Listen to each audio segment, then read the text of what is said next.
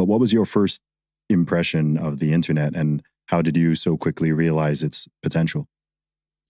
Well, as we were talking about, I was into computers from when I was even before I even had a computer. I was reading about them.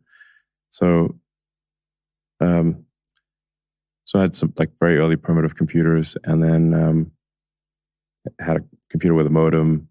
So like dialing to like a bulletin board or in these various sort of very early pre-internet things, and it was just growing exponentially. So the way I sort of visualized it was like the humanity was like acquiring a nervous system. Mm. So previously, information had to flow from one person to another.